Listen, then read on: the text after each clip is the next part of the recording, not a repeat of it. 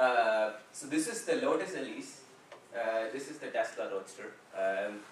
As some of you probably know, the two have very similar exteriors, not by accident. The Tesla Roadster borrowed its exterior design from the Lotus Elise. And so Lotus Elise, you can think of Tesla Roadster as the electric version of the Lotus Elise. And so to compare these two cars, we can compare the curb weight of the car, which is the total weight of the car, with a full tank of gasoline in the case of the Lotus Elise, with a fully charged battery pack in the case of the Tesla Roadster. And you immediately see the problem. The Tesla Roadster weighs about 400 kilograms more than Lotus Elise. Right? This really shows why gasoline is so phenomenal. It's tough to compete with gasoline on energy density. And this is the real culprit for this 400 kilogram weight is essentially the battery pack, which contains about 6,800 lithium-ion cells.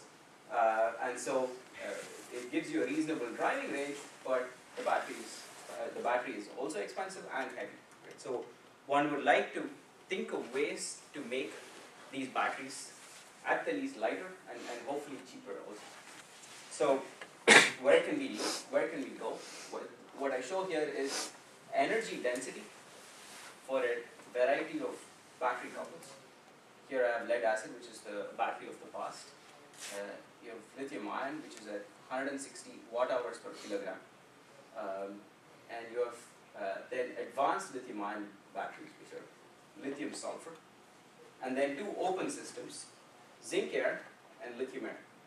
So zinc air, the primary non-rechargeable version of zinc air batteries is known. We use it in hearing aids. And so zinc air is, of course, also attractive for electric vehicles. One that is extremely attractive is lithium-air. And the reason it is because you combine one of the most electropositive metals, lithium, with oxygen. So then you get a huge gain in energy density from lithium-ion batteries. And so theoretically, this is only counting the weight of lithium because you can presumably breathe air from the outside. You have a very, very high energy density, theoretically, of the order of gasoline. This practical number is a wildly optimistic number that IBM pushed, and hopefully we'll get through the talk and put some reality into this number. Okay.